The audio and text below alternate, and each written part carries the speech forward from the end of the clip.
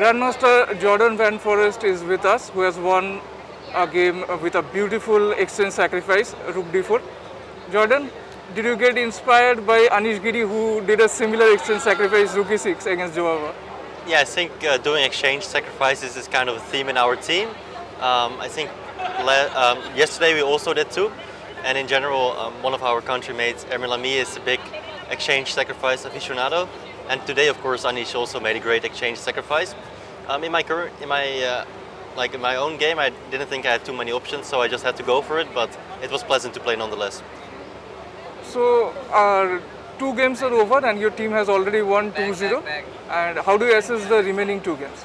I think Max just lost, so that's a pity. So I hope we will win the match because our last whiteboard is slightly better. And if he manages to draw or even win, then we win the match. So that would be very good because Georgia is just a very strong team. So we would be very happy to win the match, of course. So is this your first visit to India?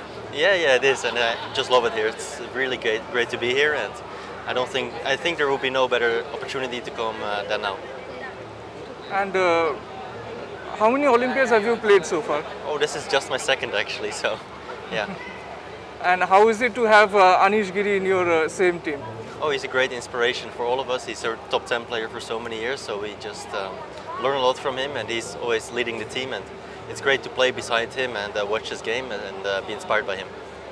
Thank you, Jorden, for your valuable time. I wish you all the best for the rest of the tournament. Thank you so much.